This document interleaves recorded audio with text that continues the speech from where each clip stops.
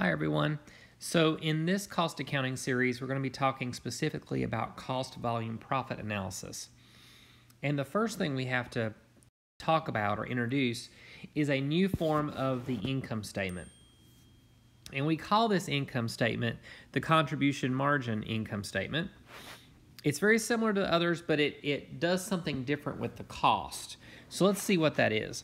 So we're going to start with our sales as usual.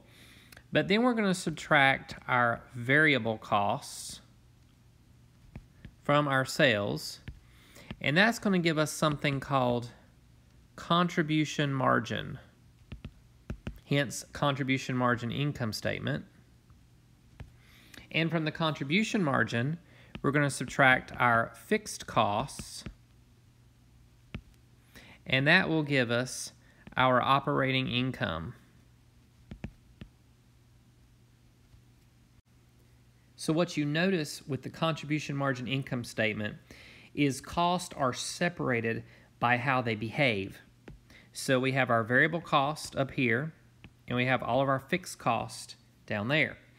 So we calculate contribution margin by only subtracting variable costs from sales, and then operating income is derived from taking fixed cost from our contribution margin.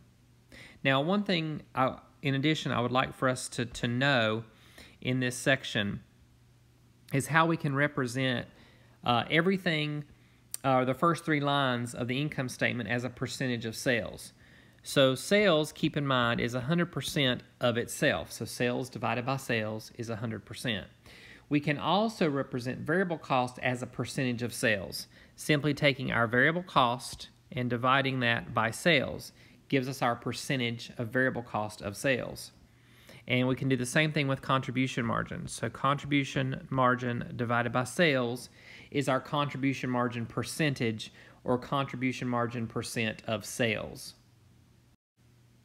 Now that we have our contribution margin income statement, we can now start talking about break-even and our break-even analysis and how we go about doing that. So keep in mind what break-even means. Break-even means there's no operating income. So our revenues equal our cost. So we have a formula we can easily do to also figure that out. So if we're wanting to derive break even in units, our formula would look like this. We're going to take our fixed cost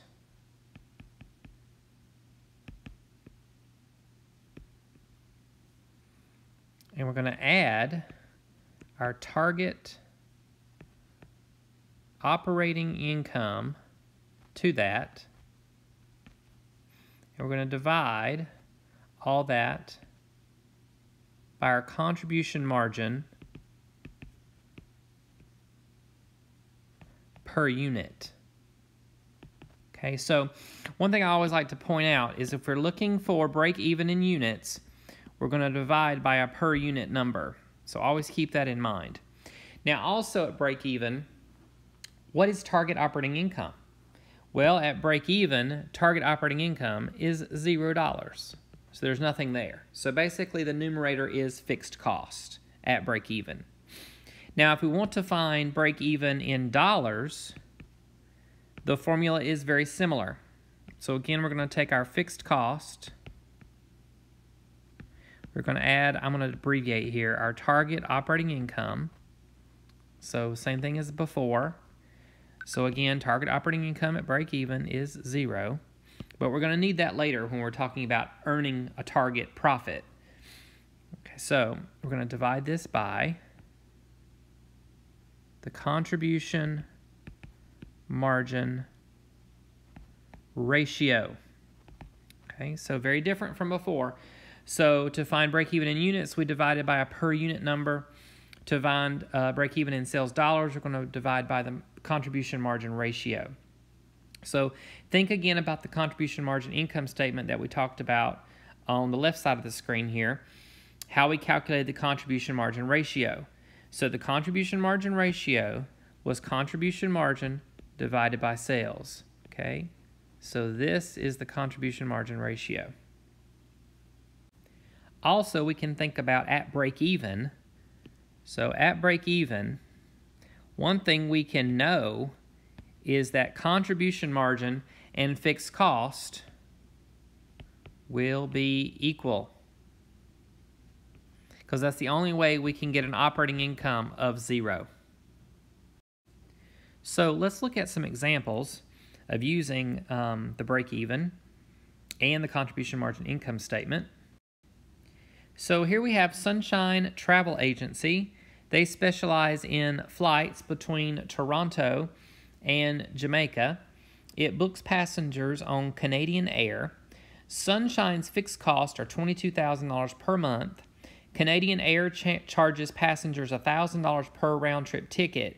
Calculate the number of tickets Sunshine must sell each month to A, break even, and B, make a target operating income of $10,000 per month in each of the following independent cases. So let's do the first one together. So the first thing we want to do is calculate our break even, and then we want to see, well, how many tickets do we have to sell to make a profit of a certain amount? In this case, it's $10,000 per month. So in these scenarios, we're specifically looking for break even in units because they're asking for number of tickets to break even. So it's important that we know that, because this is how we figure out which formula we want to use. So in this case, we need the fixed cost plus target operating income, which at break even we know is 0. So we're looking for fixed cost. So in this case is $22,000. And we're going to divide that by our contribution margin per unit.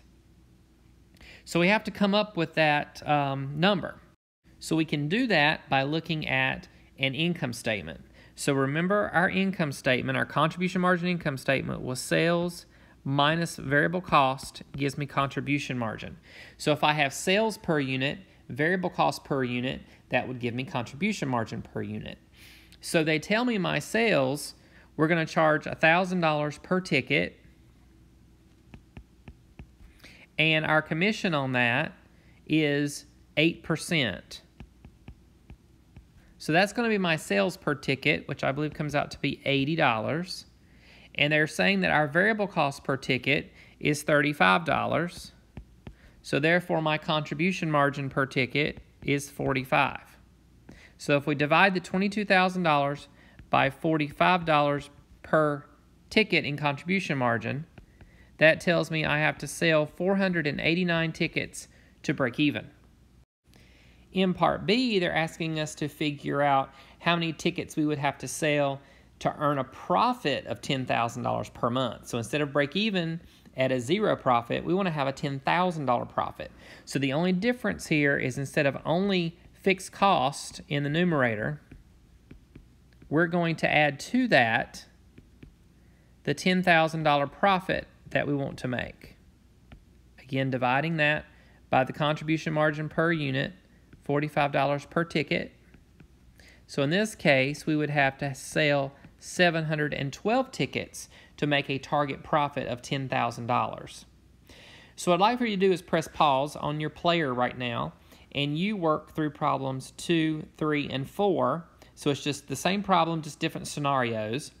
And see if you can come up with the break-even in tickets for each individual scenario, as well as the number of tickets to earn a $10,000 profit under each one of these scenarios. Then once you've completed it, come back and we'll take a look at the answers together. All right, welcome back. Here are the answers for numbers 2, 3, and 4. As you can see in the red, I have calculated the contribution margin per unit, as well as the sales, based on the 8% or the $48 or the $48 in commission that they would get in the scenarios later on. So in number 2, they had $29 per ticket in variable cost, and Canadian Air pays Sunshine 8% commission. So it's very similar to Part 1. So we calculated the break-even in tickets at $432. And then to get a $10,000 profit, we would have to sell 628 tickets under this scenario. In number 3, we had that same $29 per ticket in variable cost.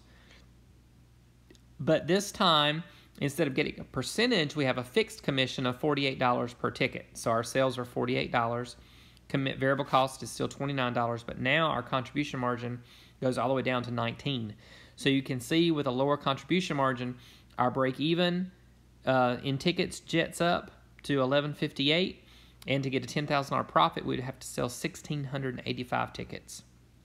And the last scenario, we still have that $29 in variable cost per ticket, but this time, in addition to having the $48 in commission, we also charge our customers a delivery fee of $5 per ticket. So that increases our sales from 48 to 53. So our contribution margin goes up just slightly by $5. So that reduces our break even in tickets as well as our break even in earning a $10,000 profit.